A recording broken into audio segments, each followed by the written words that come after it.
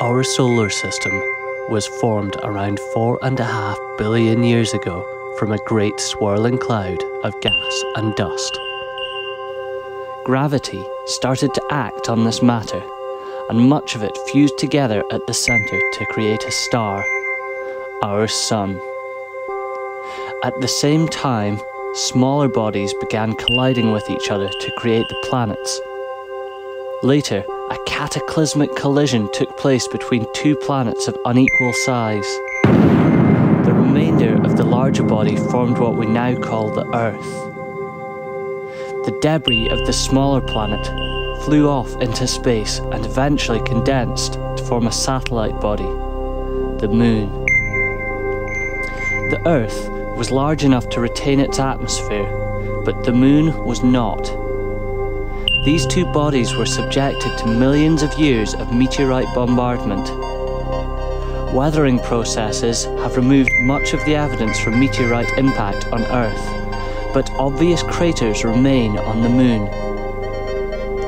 Earth eventually cooled to form seas and land, but its ever-restless surface reflected its hot, radioactive core. The land masses on the surface of our planet are continually moving, breaking apart and colliding with each other. This process has created and destroyed many different continents since the formation of Earth. About 480 million years ago, the separate tectonic plates, which were eventually to create the British Isles, lay south of the equator.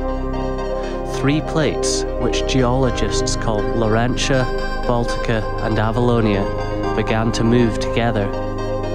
Laurentia carried rocks now seen in Scotland, Greenland and North America.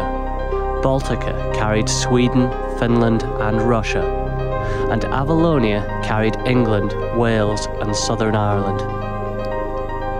When these plates collided, some 430 million years ago, it created the Caledonian mountain chain.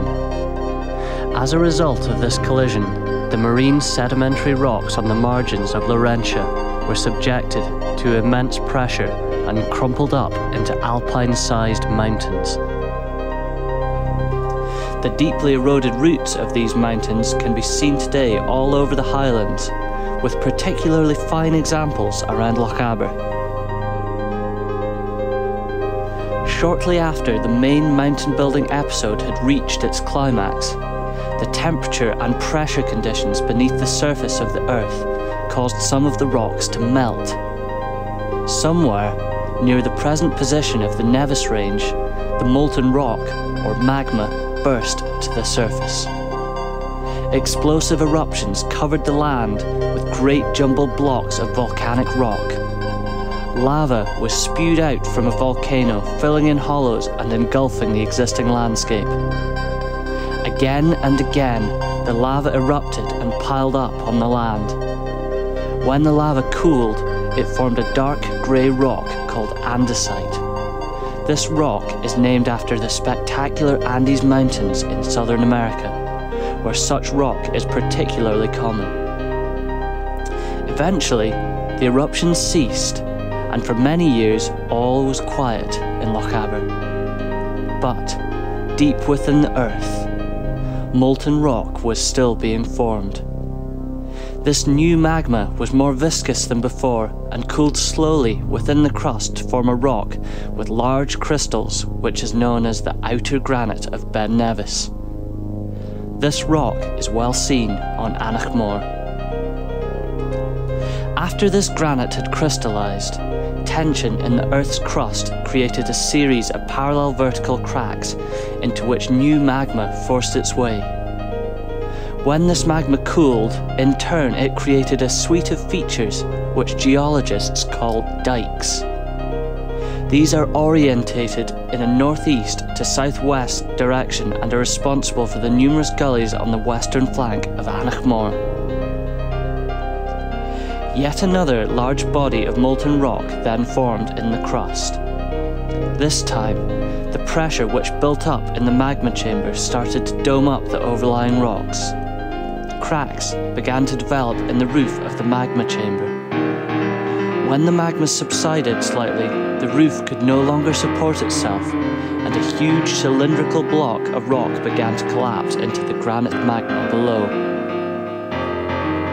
At the same time, a vast amount of ash and lava escaped around the margins of the block. In a cataclysmic series of events, which would have sent ash high up into the atmosphere, a huge crater called a caldera was formed at the surface. The rocks, now forming the summit of Ben Nevis, collapsed down at least 600 meters, or 2,000 feet, when this caldera was formed. This process was termed cauldron subsidence by the geologists who first mapped the Ben Nevis area a century ago. Evidence for a similar caldera was found in Glencoe. Lochaber was the first place in the world where such structures were identified in ancient rocks.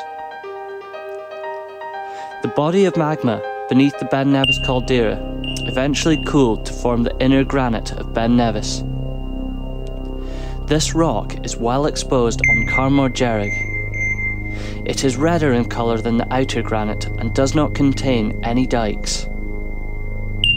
The downfaulted block from the former roof of the magma chamber was trapped within the inner granite as it cooled. This block is made up of a great pile of andesite lavas and volcanic breccias sitting on a basement of metamorphic rocks. You cross onto this collapsed block just after the third corner on the major zigzags on the mountain track up the western flank of Ben Nevis. After its spectacular formation, the Ben Nevis caldera was subjected to the forces of erosion.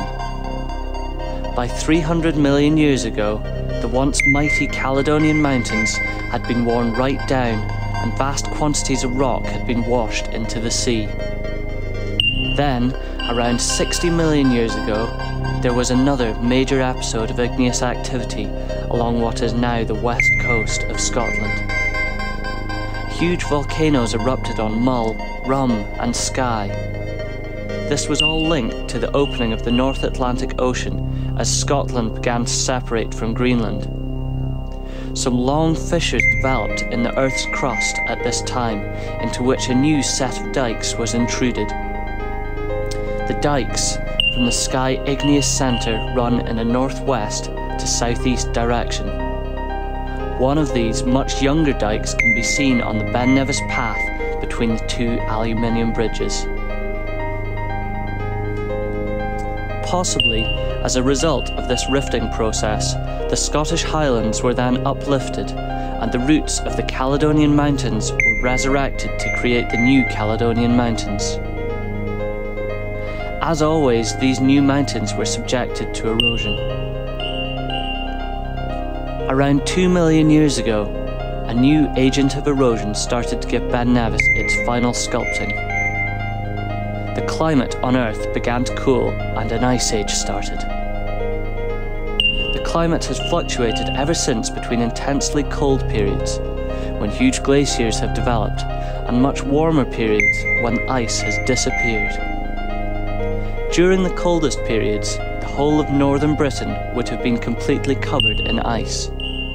At other times, the highest peaks would have remained exposed above the ice and been subjected to intense freeze-thaw action.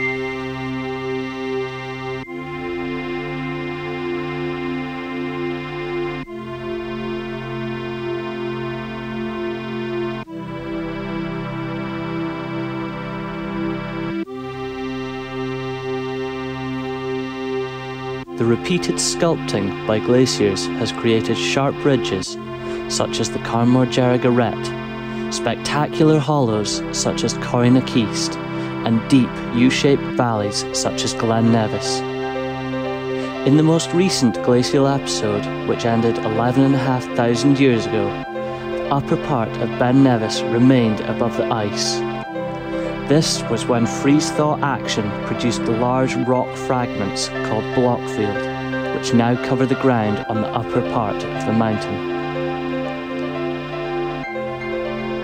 Thanks to mountain building, fire and ice, the Highlands of Scotland, and in particular Lochaber, has one of the most breathtaking landscapes in the world. No part of this story is more amazing than how Britain's highest mountain was formed.